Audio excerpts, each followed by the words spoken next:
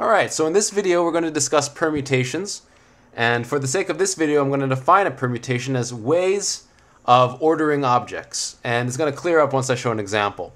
So for instance we have 3p3, and the first number is how many objects we're talking about, and the second number is how many we're placing in a row. And we just need to see how many total ways we could arrange these combinations of objects. So here's our three objects, A, B, and C.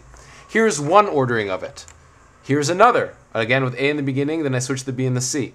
And I go through them until, in an orderly way, now I'm going to do the B's at the beginning and now the C's at the beginning, until I have all the possible combinations of three objects in a row, chosen from three unique objects. And so this is what 3p3 looks like, and because we have only 6 combinations, we have the answer is going to be 6. 3p3 is going to be equal to 6.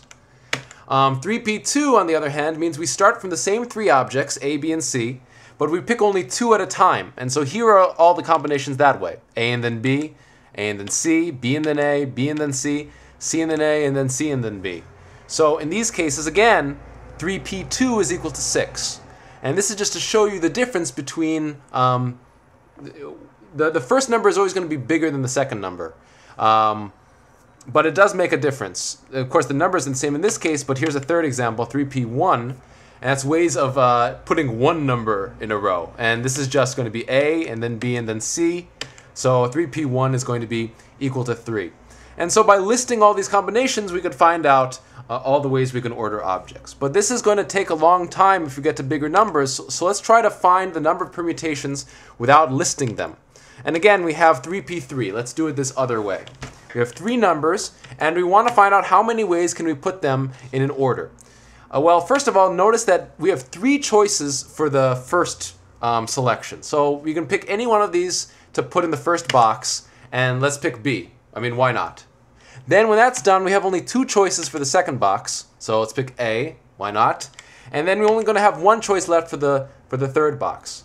And when we have a situation like this, we're always going to multiply the choices together in order to get our answer. So in this case, we have 3 times 2 times 1, which is equal to 6. So therefore, 3p3 is equal to 6. This is the method of how we're able to generate 6 different possibilities.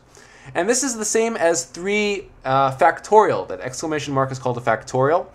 And it means that you start from the number that's by the exclamation point, and you keep on cycling down, multiplying by numbers until you hit 1. So therefore, whenever we have npn, in other words 5p5 or 6p6, the answer is going to be n factorial. And as an example, 5p5 is going to be 5 factorial, which is equal to 5 times 4 times 3 times 2 times 1, which is equal to 120. Lastly, let's take a couple of slightly more difficult examples in which the second number is lower than the first number. For example, 5p3. And here are our 5 objects, A, B, C, D, and E. And again, we want to put in these objects in an order. And so we have 3 different spaces because we're picking 3 of them to put into an order. How many choices do we have for the first box? We have 5 choices. How many choices for the second box? Now that that one's taken out, we have only 4 choices left. And for the third box, we're only going to have 3 choices left. So this is the process by which we can generate 3 objects in a row. We start with the first box, we have a certain amount of choices for that, then cycle onward. And you might notice that the number of total ways to do this is going to be 5 times 4 times 3, which is equal to 60. So 5p3 is equal to 60. Now how to do this in a more general setting? Well, suppose that you had npr, where n is the number you start with. Then you're going to have n multiplied by n minus 1, multiplied by n minus 2, all the way until you reach n minus r plus 1. This might seem a little confusing, but notice that we're going to have r total factors.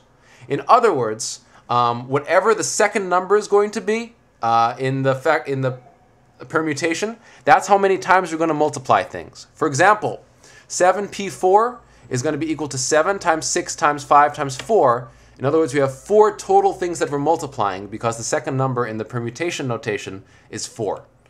Another way of writing this, and this is again written as npr, is n factorial over n minus r factorial.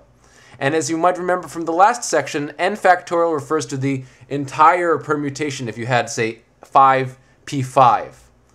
And n minus r factorial is basically what you're canceling out you're canceling out all the different ways you would have been able to put the remaining objects at the end of that order. For example, in this case, we only put 3 objects in order, and we had that A and the D still lying there. The bottom just gets rid of all the different ways we could have put the remaining numbers if we chose to do that. And to show how that works for 7p4, notice that the formula implies that what we got, 7 times 6 times 5 times 4, is equal to 7 factorial over 3 factorial. And when we write it out, we get 7 times 6 times 5 times 4 times 3 times 2 times 1 over 3 times 2 times 1. And after we cancel out the same things on both the numerator and the denominator, we're left with what we had originally, just multiplying 4 distinct factors. So the key thing to keep in mind, the first number tells you where you start out from. So your first number you're going to multiply is always going to be 7 or 5 or whatever the first number is in the permutation notation. The second number tells you how many times you multiply it, going down every time. So 7p4, you start with a 7 and you multiply it by 4 total factors going down once every time. So we have 7 times 6 times 5 times 4. And the special case, 7p7, is when it actually is just 7 factorial, because we go down all the way until we hit 1. So this is it for permutations. In the next video, I'm going to do combinations, which is basically the same thing as this, except that the order of a combination doesn't matter. In this case, we count the same thing but in different orders, and in combinations we do not.